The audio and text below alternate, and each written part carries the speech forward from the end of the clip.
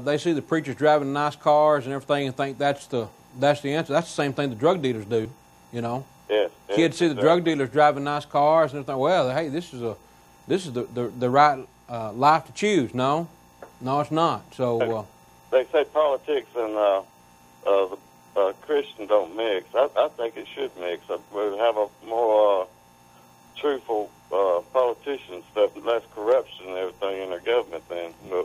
Well, no doubt about it. We've gotten away from biblical principles in our lives, the ethics and the morals and things like that go along with it. And now we're reaping what we sow. That's what we've been trying to tell. We've been trying to say, you know, through our teaching from time to time. The countless times we've talked about the atheist world, you know, the atheist, the humanistic world. This is what it's coming to when you remove all these biblical principles and people say, well, you don't need the Bible to have morals. Okay, well, let's take the Bible out, and then what do you have? You have everybody establishing their own morals, and then you have all the corruption that goes along with it. So you're exactly right. You're exactly right. Yes. Mark heard your compliment, so I know he appreciates you watching and what you said about his program. Yes, just as all the viewers out there, when they go to their church and see the congregation, look over to your fellow people in there and look at their Bibles and see how much has been opened. They look stinking brand new, just like the clothes they're wearing. Right. Thank you. Right. All right. You have a good night. Thanks for watching. All right. So, also before we get going, I know Mark advertised this, but here's Muscle and a Shovel, and it is a book that we're giving away free of charge. Those who are not members of the Church of Christ, we want to give this to you. It's our gift to you. And so we want to make this available to you. Simply just let us know. Give us your name and address, phone number, some way we can get it to you. And we'll be glad to bring this book out. It's an excellent book. I encourage you to read it, study it.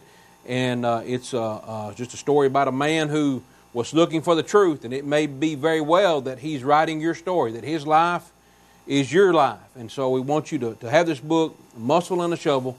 Just let us know, contact us and let us know you'd like the book, and we'd be glad to get one out to you as quickly as we can. I want to start off by pointing out this verse, Mark 16, 17 through 17 and 18. This is a verse that we're going to be looking at tonight. Most individuals are probably familiar with this. And these signs shall follow them that believe. In my name they shall cast out devils. They shall speak with new tongues. They shall take up serpents. And if they drink any deadly thing, it shall not hurt them. They shall lay hands on the sick, and they shall recover. Now, the reason why I'm bringing this verse up and starting off with this verse is because it is so popular, especially amongst the Pentecostal and the holiness groups. But most recently, it's kind of come to a new light. Even CNN was talking about it because of this. This is the headline. The CNN headline says, "Reality show snake handling preacher dies of a snake bite." And they're going to talk about, they did a segment on this show. This is a product of the National Geographic channel. Has a TV program that's called Snake Salvation, and it deals with these individuals that handle snakes and in their services, whatever. Especially, I guess, I've never seen the show, except little excerpts of it like this. But just listen to some of the things that they're saying about it, and then we'll pick up from there. This is two of the CNN news readers.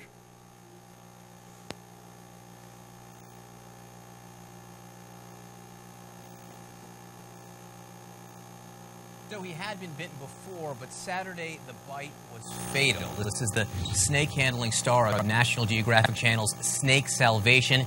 He died Saturday after a poisonous snake bit him in church. Authorities in Middlesbrough, Kentucky say Pastor Jamie Coots refused medical treatment and died later at his home.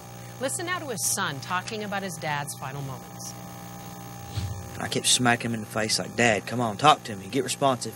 And after he passed out in the bathroom, he never did say nothing else. That was his last words. He said, "Sweet Jesus," and that was it. Coots and members of his Pentecostal church believe a passage in the Bible suggesting that poisonous snakes won't hurt believers as long as they are anointed by God. So that belief is based on this passage in the book of Mark. It says, "They shall take up serpents, and if they drink any deadly thing, it shall not hurt them. They shall lay hands on the sick, and they shall recover." We want to talk about this with Bob Smetana. He's president of the Religion News Writers Association. Okay, we're going to stop at that. So that's some of the things CNN was talking about. Now, why is it that this is so newsworthy, I guess you might say? I think maybe it's because of the irony, or the irony, the fact that he is a snake handler and he's preaching one thing, but yet he dies of a snake bite. Well, friends, while it does maybe seem ironic and maybe somewhat humorous, it's really sad to see that individuals are so caught up that they can't even see the own inconsistency in what they're believing. This is what we're dealing with, friends. We're dealing with individuals who are taking a passage of the Bible and basing really a large part, if not the whole part, of their religion upon it, and not realizing that what has just happened was a demonstration that what they're teaching is wrong. Now think about that for a minute. When you read a Bible and you're reading a passage of the Bible, Mark 16, 17 through 18, and you're reading this passage, you're talking about, well, it says we can handle snakes and we can take up deadly serpents and we can drink deadly poison and it won't hurt us. These signs shall follow them that believe. Well, if you die from handling snakes or drinking poison, then it ought to disprove the very thing that you're teaching. Now listen to what the man that is now dead, Mr. Coots, I believe his name is, listen to what he says about his message, or his teaching method. This is what he says here.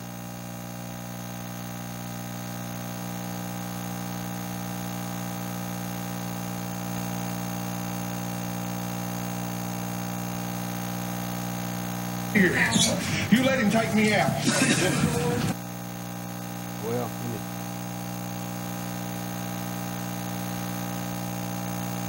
that. You get back over here till we're started here.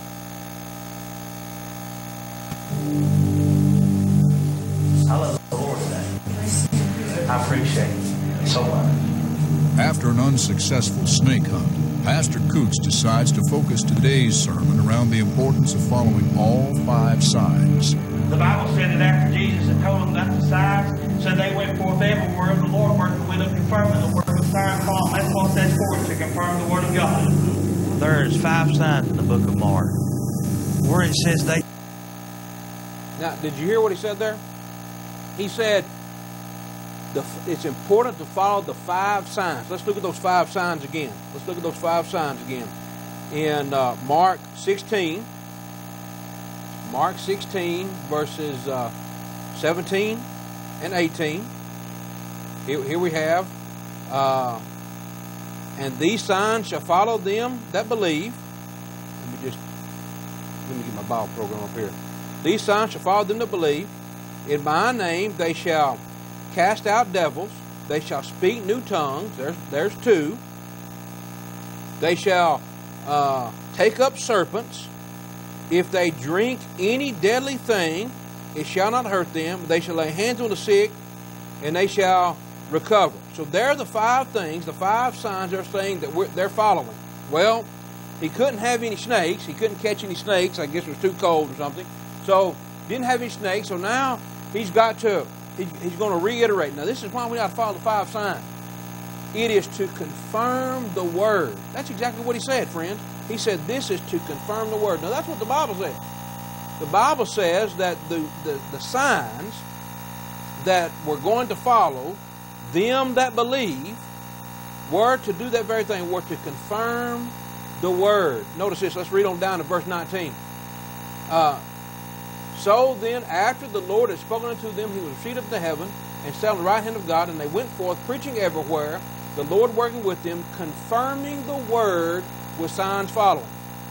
Now, keep in mind, when the man says that this is for confirmation of the word, then whatever happens ought to verify the truthfulness of what he's saying. He's going around preaching that, well, we can handle deadly serpents and it won't hurt us. And that confirms the word I'm preaching. But the man died from a snake bite. The man died from a snake bite. So what should that tell you about the message that he's preaching? See? What does that tell you about the message that he's preaching? He said this to confirm the word. He says to confirm the word. But yet, then he turns around and he's bitten and he dies. Well, what kind of confirmation does that give you? What does that tell you about the message? Now, the point I'm trying to drive home here that I'm going to keep reminding you is the fact that some individuals are so caught up in what they believe that even when they're shown the truth, they still will hold on to it. See, the devil is very, very strong. The devil is he's tricky and he's shrewd. He's very subtle, but what he does, he gets people to say that what they're doing is actually contrary to the Bible.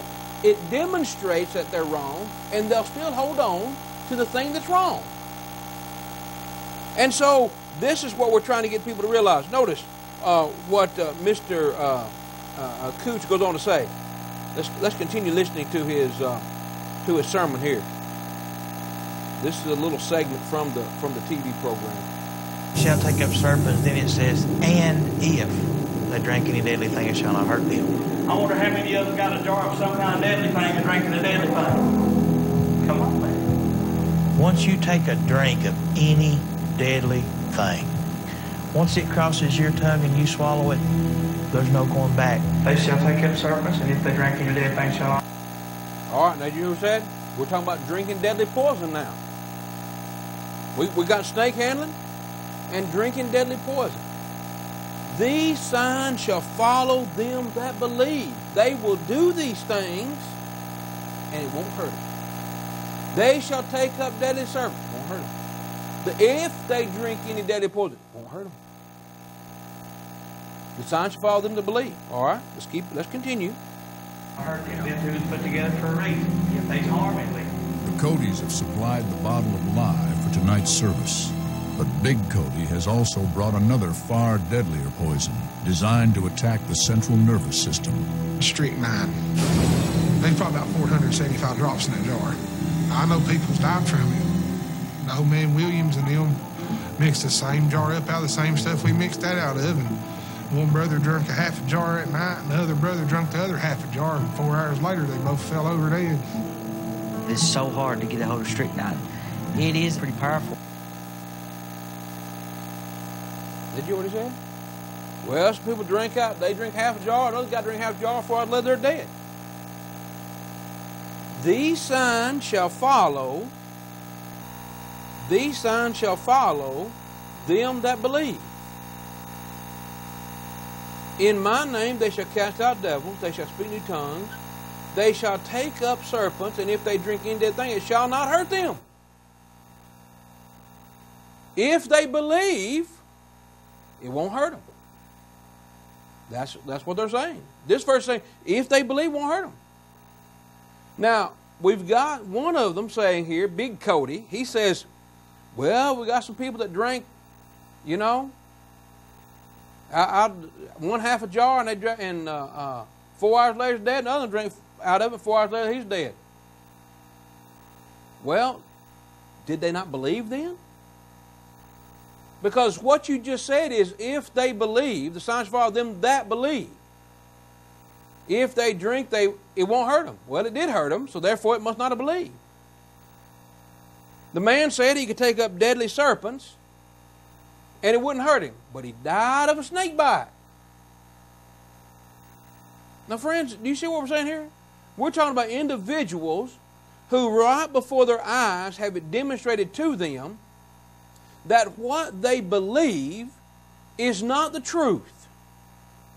It's been demonstrated clearly to them that their words have not been confirmed. Actually, their words have been confirmed to be lies. Now, in Revelation 2, let's just look at this for a moment. In Revelation 2, Jesus says to the church at Ephesus, He said, I know thy works, thy labor, and thy patience, and thou canst not bear them which are evil, and thou hast tried them which say they are apostles, and are not, and hast found them liars. Now, if it is demonstrated clearly in front of you, you ought to be saying, you know what? I just don't see how anybody could continue believing that. How could anybody believe that they could drink strychnine after they saw two individuals that they thought were believers die? But yet, here we have this young man. He's going to drink it. Scared, including me. I'm a friend of God. Come on. Are you a friend of God? I'm a friend of God. Come on. You know how come I'm a friend of God? Because if I do whatever so He tell me to do, I'll be a friend of Him. Yeah, come on. We got these 22-year-old and 23-year-old brothers. Yeah. All they got on their minds is snake this and the snake that. They done lost that zeal for God. Well, them people are crazy. I ain't crazy. Come on. I realize what God wanted done. All right. I'd rather a strychnine jar right here take me out than to get out there, out and sin in a car run me over and I die lost. Come on. That's not good. Come on. I got a nut finger. You can't tell me God won't help you. Come on. You can't tell me God won't heal you when you're down sick. Come on. People say the devil's going to take you out of here. You let him take me out. Come on. I'm ready to go, boys. Not all people's going to drink strychnine, but if you can just be willing to die for Jesus Christ, you'll see things a whole lot different.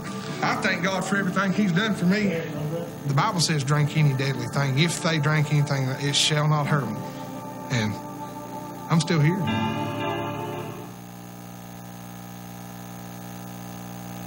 Now, did you hear him say, number one, that there was about 75 drops of strychnine in that jar? Well, that's what, a quart jar? 75 drops? That's not very much. You know? Let's make sure that it's really deadly. Why not drink right out of the strychnine jar? See that? If it's really deadly, if it's not going to hurt you, let's make sure that it's really deadly. Let's don't dilute it down. But the man just got through saying that he knew two individuals who died after drinking the same thing he drank. Now, just because he didn't kill him doesn't mean that what he's doing is right. Two people that claimed to believe died from it. Were they not believers? His father, I guess his father, died of a snake bite. Was they not believed? Look. See, friends, we're talking about confirming the Word. Listen again to what he said. He said these things were to confirm the Word. Now think about that. They're to confirm the Word. That means to verify that what is being said is true. Friends, before we go any further, I want to remind you that these signs that we're going to follow, these signs that Jesus said would follow them, was indeed to confirm the Word. Because at the time that this was written, or spoken and written, the New Testament had not been completely given.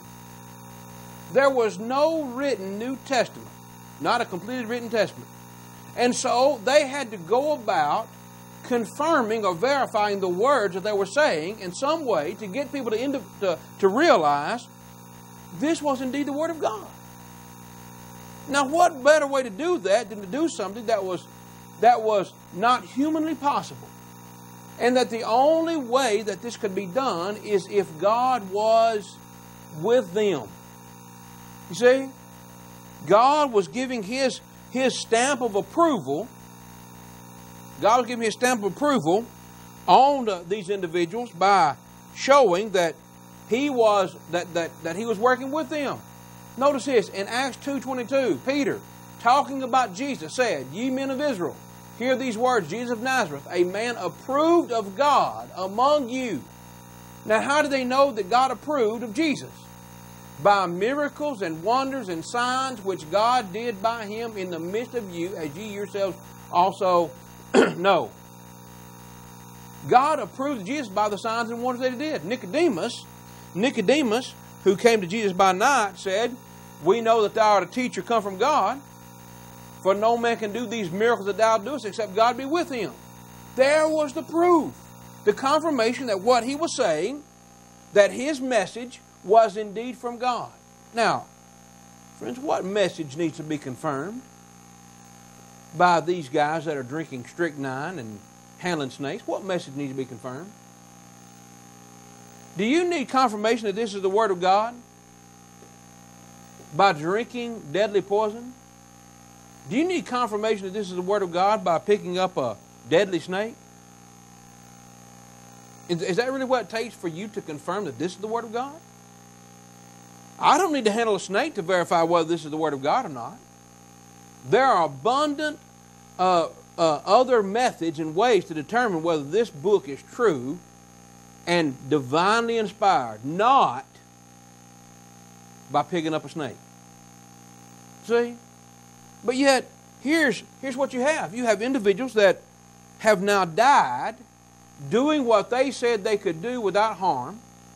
They have drank poison and died, which they said it would not harm them. And yet they continue to believe it. Now, why is that, friends? Why is that? You know, I got to thinking about this. Oftentimes, individuals who cite this passage, Mark 16, 17 and 18, signs will follow them that believe. Right? They shall speak with new tongues. They shall speak with new tongues. If they drink any deadly poison, it won't hurt them. They shall cast out devils.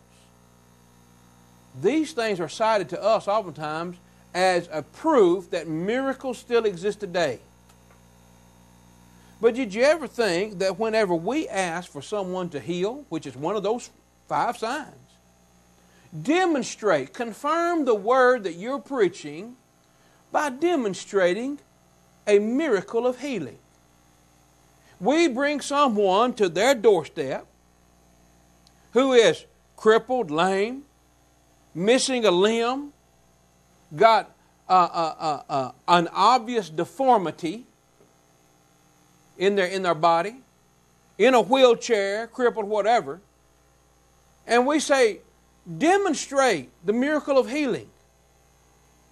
Here's the sick. Look, in Acts chapter 5, notice this, in Acts chapter 5 and about verse 15, look what the Bible says they did to Peter. "Insomuch that they brought forth the sick into the streets and laid them on beds and couches, that at the least the shadow of Peter passing by might overshadow some of them."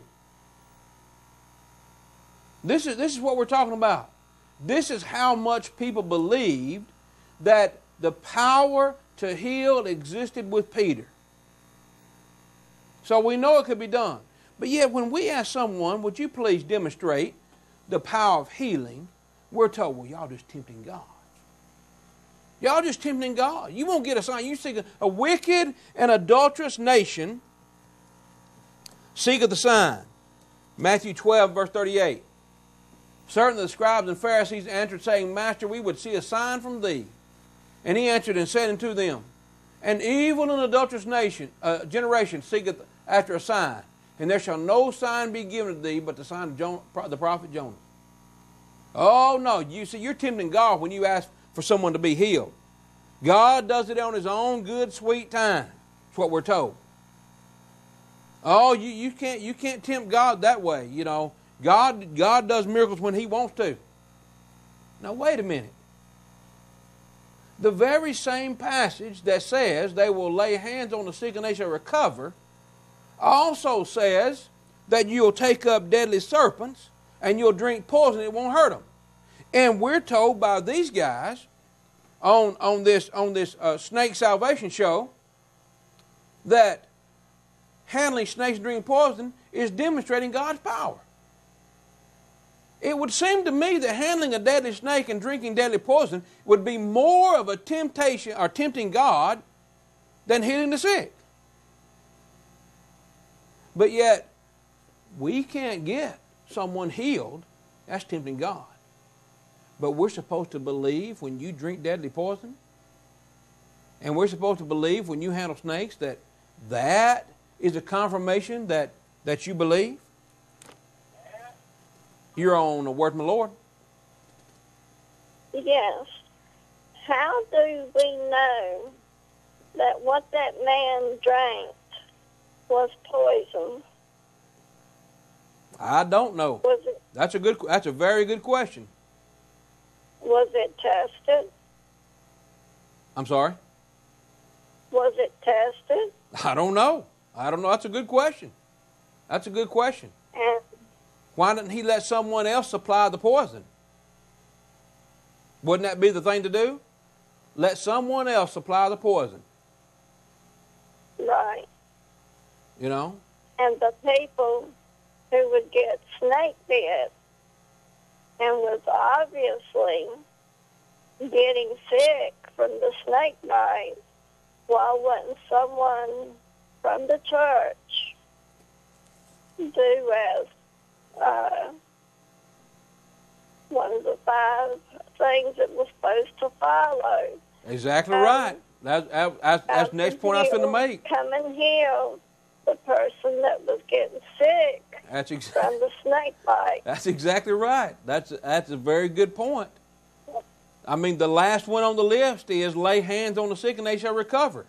Well, the man just got snake bit. Why didn't somebody run over and put hands on him and go, oh, you all right, brother?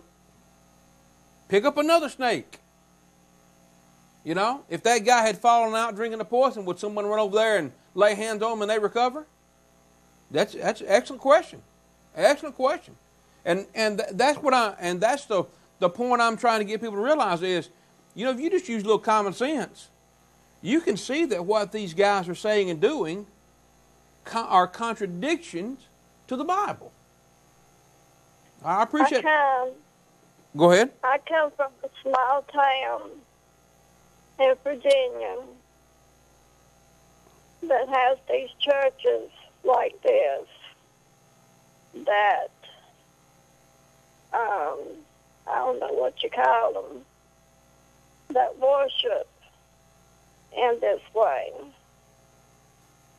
And they honestly believe that this is the way that they worship. I mean, they honestly believe in snake handling and drinking poison, if that's what they're drinking. Right.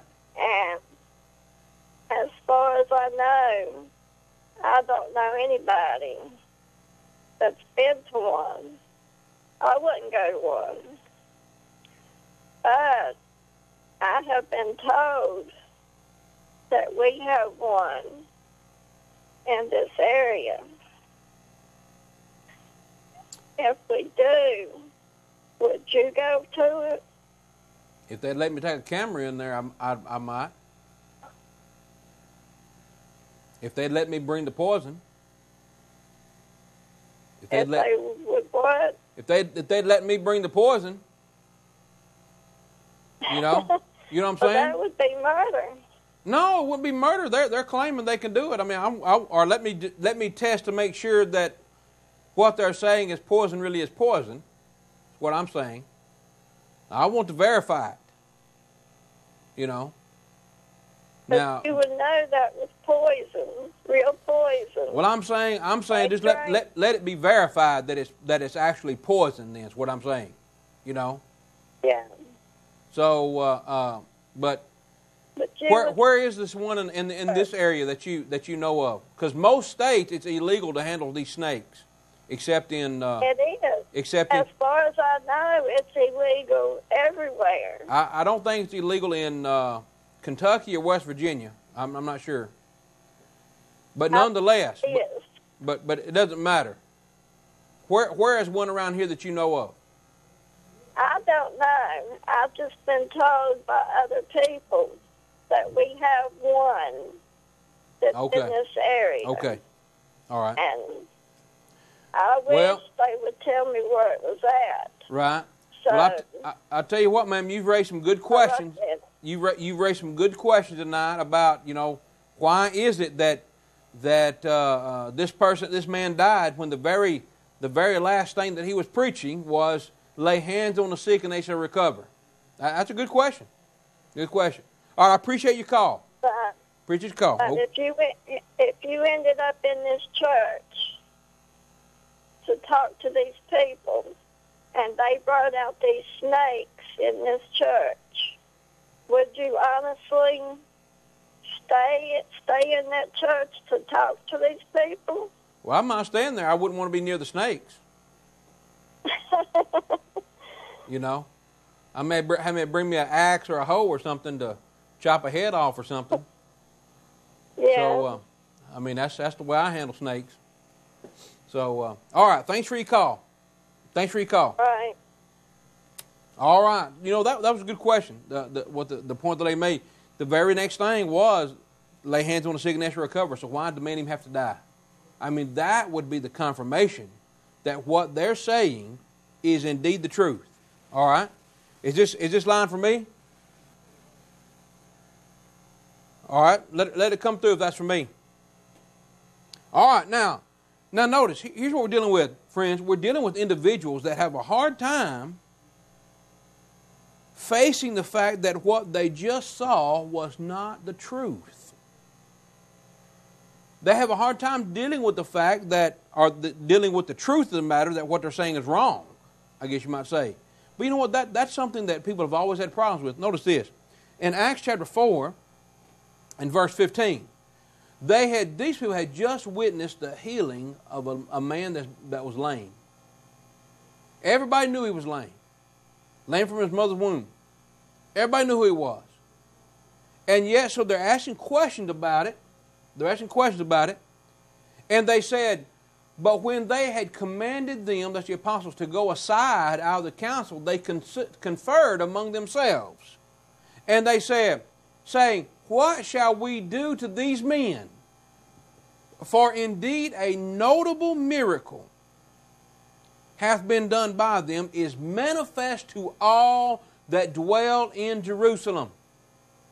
There's no doubt about it that a notable miracle has been done. It's manifest. It's made known to everybody that's in Jerusalem. Everybody knows it. And they said, we cannot deny it. Now my question is kind of the opposite of this. Why is it that these individuals who are handling these snakes, one of them just said, I saw two guys drink this same stuff and died 4 hours later. And then the father handled the snake and he was dead. Now why can they not deny that what they just said is a lie? Why do they deny it? Why did not that just kind of admit, you know what, we're wrong about this? Now I think we all see that. And we may wonder the same thing. You're on the word from the Lord. Yeah, I'd just like to say you're doing a good job. And if I went to a church where they had any kind of snake, I'd go out fast and I went in by a whole lot. But I appreciate y'all, and I think you're doing a fine job. Okay. And I left my address with the guy I talked to, and he's supposed to give it to you about that book. Okay. All right. Appreciate you. All right. I appreciate it. Thanks for watching. Yeah, thank you. Uh-huh.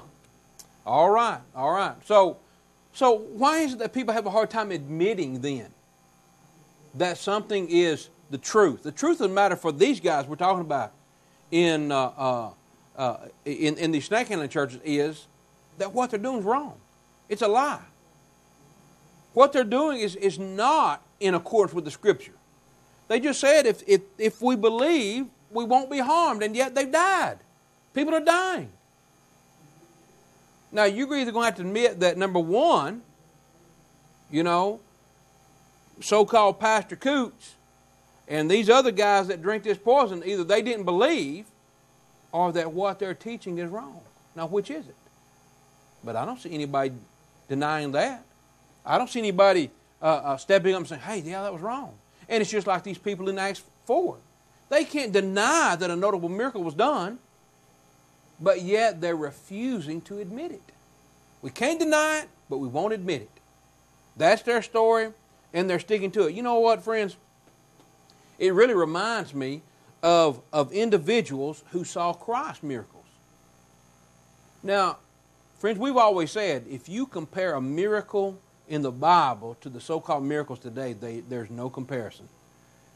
If individuals today saw a miracle, they would throw rocks at the so-called miracle workers. They would know that it is in no way, shape, or form a true miracle like in the Bible. But you know what? Jesus had this problem. Or it wasn't a problem with Jesus, but the problem with the people when Jesus was preaching and doing miracles. They would verify, they could see clearly that it was a miracle, but yet they didn't want to see the truth. They didn't want to have anything to do with it. Notice this. In Matthew 11, verse 21, the Bible says, Jesus said, woe unto thee, Chorazin, woe unto thee, Bethsaida, for if mighty works which were done in you had been done in Tyre and Sidon, they would have repented long ago in sackcloth and ashes. Why were individuals just not even considering what Jesus was doing? It was like what we're seeing here are great miracles, and yet we're just dismissing them. But I say unto you, it shall be more tolerable for Tyre and Sidon in the day of judgment than for you. And thou, Capernaum, which art exalted unto heaven, shall be brought down to hell. For if the mighty works which have been done in thee had been done in Sodom, had been done in Sodom, it would have remained unto this day. See that?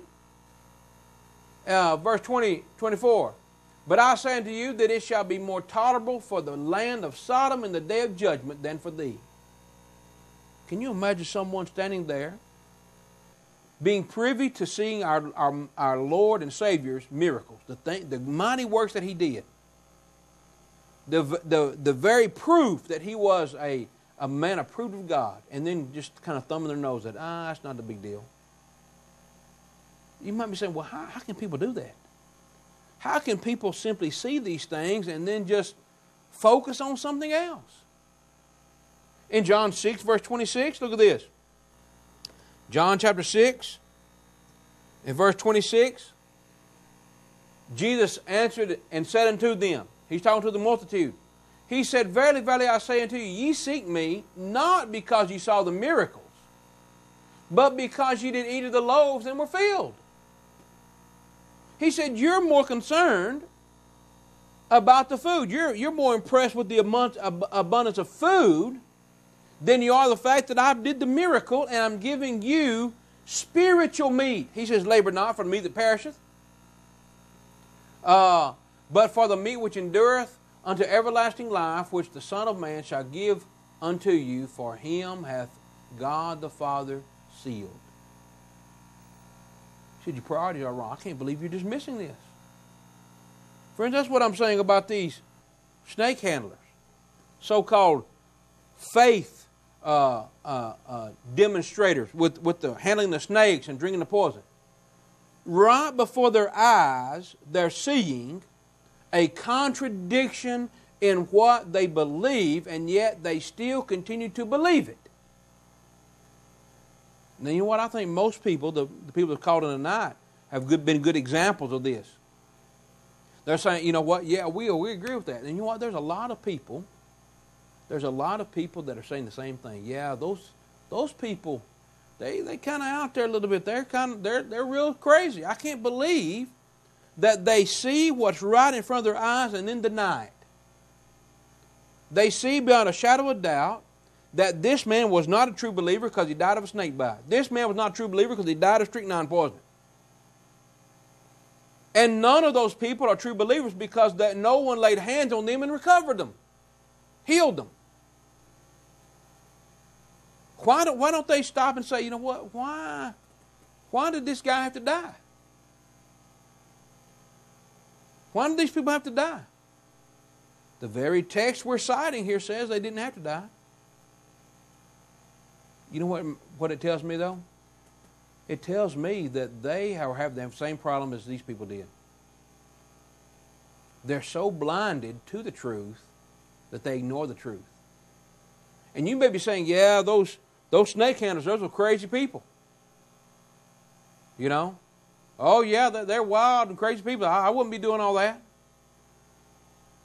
But here's the point, friend. You may be looking at them and saying, yeah, they're crazy for getting snake bit and not seeing the error of their ways. But you know what? You're snake bit too. Yeah, you're snake bit too. You know why? Because you can't see the obvious that's right before your eyes. You can't see the obvious that's right before your eyes. Listen to what this man said. This is a caller from a couple weeks ago. I'm going to skip down here to close to the end. Here, let's see, we're at 8 minutes. We're going to put about right here. Well, the Bible says faith comes by hearing, hearing by the Word of God. You have... Yes, sir. But you said you're in the Baptist church. Yes, sir. The Bible says there's one faith. Ephesians 4:4. There's one faith. So if we're all the same faith, then we should all be teaching and practicing the same thing. We should. But we're not. So that tells me that I have to be distinctive and point out the differences. Right. Now, like, for example, when you called in, you said you're a Christian. Yes, sir. But you said you're in the Baptist church. Yes, sir. Now, what I'm going to ask you is, how can you be a Christian and yet be in a church that you don't read about in the Bible?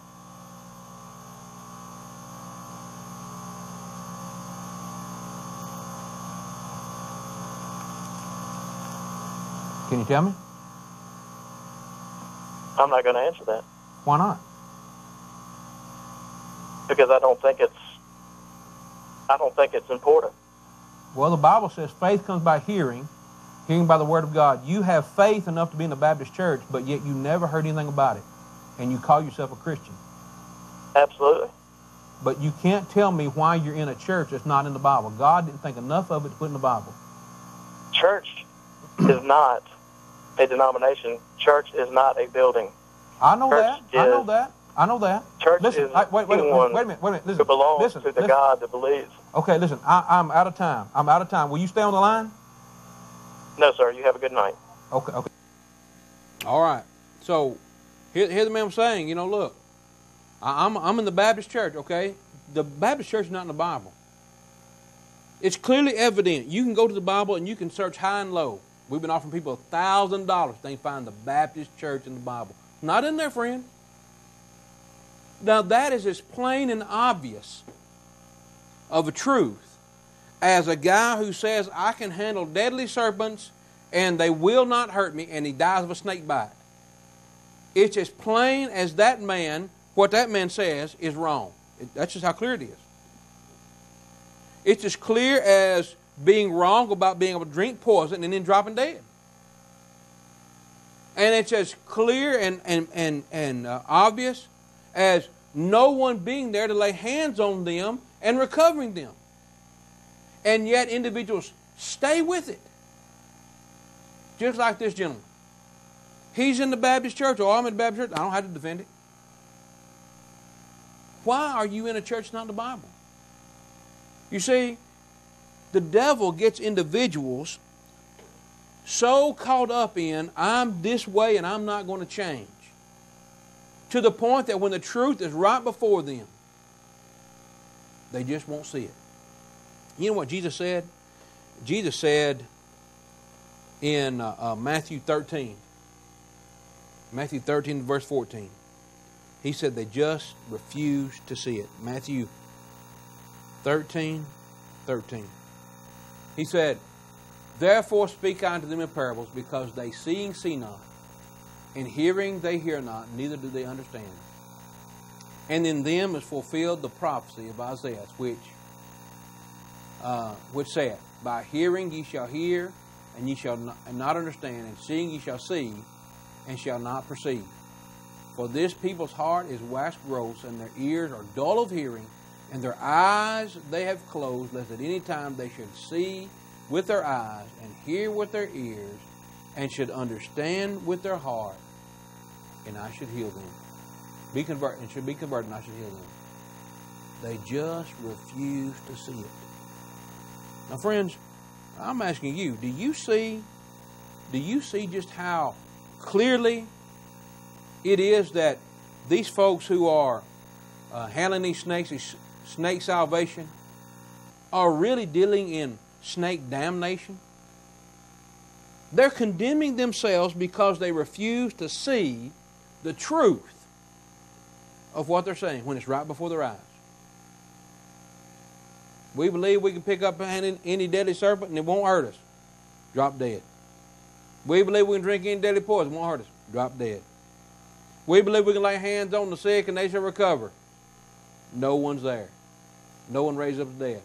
Oh, but yeah, we would believe it. Why would you believe that? Why would you believe that? If you went to a doctor, and he said, "Oh yeah, I can recover you. Just let me give you one shot of this, and you'll be as spry as a teenager. You know, you'll be back on your feet in no time. You'll be running races, running around the block." He gives you a shot of it, you drop dead. Oh, well, you know, I still have faith in this doctor. It's not going to take me but one time. If I find out a doctor's killed somebody because he didn't know how to administer medicine, I'm not going back to that doctor. I'm not going to that doctor. There's no back to it. If I find out before I ever been, there's no way I'm going to him.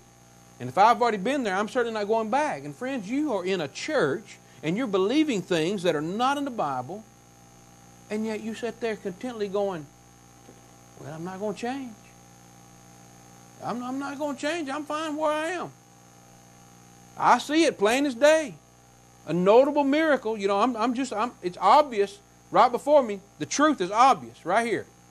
I'm not going to believe it.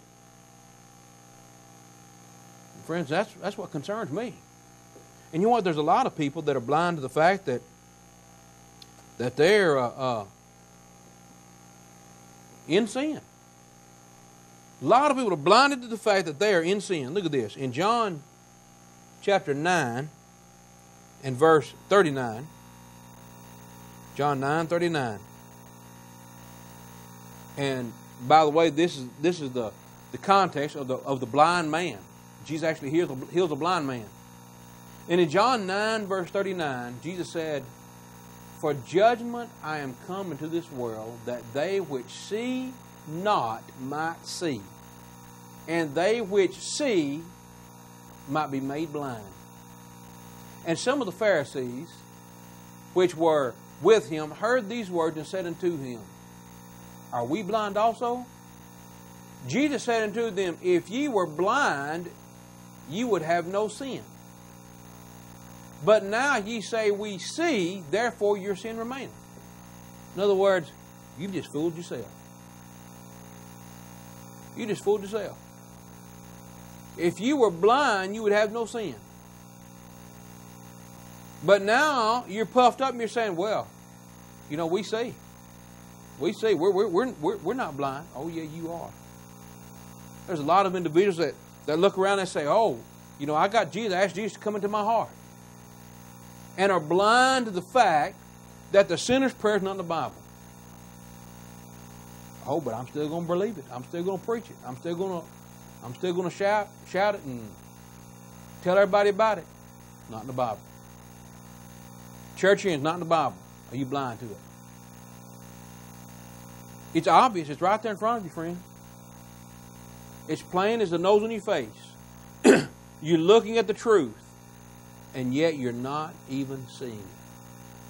You know, there's no saying that says, you know, if someone wouldn't know the truth if it walked up to them and looked them right square in the eye. And that's where a lot of people are in religion when it comes down to the Bible. They think that what they're doing, what they're believing, what they've been taught all their life is the truth. And yet the truth is right here before them. And they never search to find if in fact it is the case.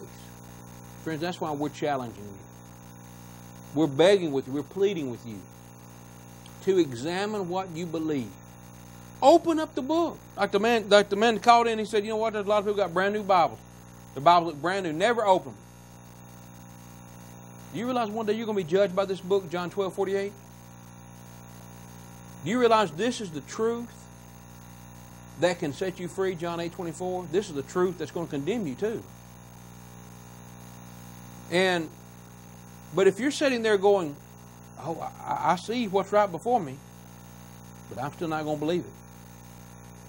Friend, you're going to be in a sad, sad state. One day you're going to wake up. You're going to wake up and you're going to see the truth. If you blindly go through life oblivious to the truth, one day you're going to wake up. I don't remember who said it, but he made the comment about a mole. You know, a mole lives underground. He keeps his eyes closed all his life. But when he dies, he opens his eyes. You know what? There's a lot of people that have their eyes closed to the truth all their life. And when they die, their eyes are going to be open. It's going to be too late then. Friend, don't close your eyes to the truth. Don't let what is obvious right before you pass away. There's one kind of church in the Bible. What you must do to be saved is clearly in the Bible. You must believe that Jesus Christ, Son of God, John 8:24. You must repent of your sins, Acts 17, verse 30. You need to confess Christ before man, Matthew 10:33. You need to then be baptized for the remission of your sins and be added to the Lord's church, the church of Christ. Acts 2, verse 47. The Lord will add you to that church. If we can assist you in obeying the gospel, we want to do that very thing. Thank you for watching. Thank you for watching. If we can assist you, we want to help you in any way we can. Till next time, always remember to ask, what does the Bible say? And you always get a word from the Lord. WGSR 47.1 in Reidsville, North Carolina. Welcome to our viewers watching us now on WMDV 44.1, 44.2 in Martinsville, Virginia, and in Danville, Virginia. And for those of you watching on AT&T UVerse Channel 47, that includes Rockingham, Alamance, Guilford, Forsyth, and Randolph counties in North Carolina, our extended viewing area. And by the way, Randolph County, home to the North Carolina Zoo in Asheboro. Thank you for making us a part of your day. Speaking of today, gorgeous day. Weather-wise, really nice. Right now we have 63 degrees, a little cooler than where we were yesterday, but still very nice. Noticing people on bikes today out jogging, just enjoying the day. How long is it going to last, though? I know you're waiting for the other shoe to fall. Matt Smith has a complete look at the forecast in just a little bit. And don't forget, we've got this week's Rockingham County United Way report in this hour. We'll find out what's going on with them. That's all in just a little bit. A lot of news to cover, including several stories on what's going on with the Dan River, the February 2nd